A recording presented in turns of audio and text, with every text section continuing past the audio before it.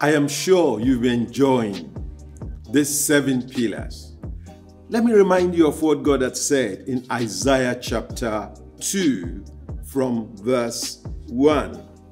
Now it shall come to pass in the last days that the mountain of the Lord's house shall be established on top of the mountains, and shall be exalted above all the hills. Now listen to the latter part. And all nations shall flow to it. Why should all nations flow to it? Because it is the place of maximum influence. What's influence? Influence compels us to make a change for that which is good, honorable, desirable, apart from that, for eternity.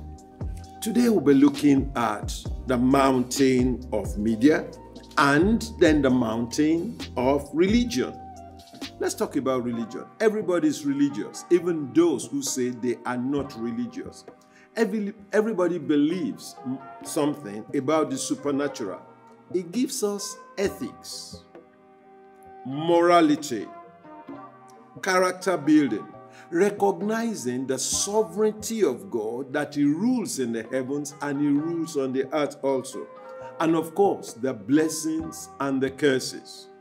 We cannot do away with it, because that's where God comes in to lead us, guide us, so that we may prosper. What about media?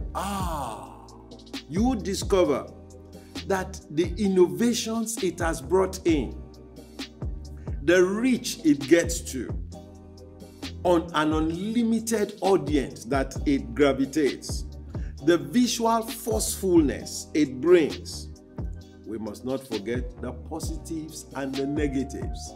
And as we see how God would use us to ensure that we become an influence, it will be wonderful.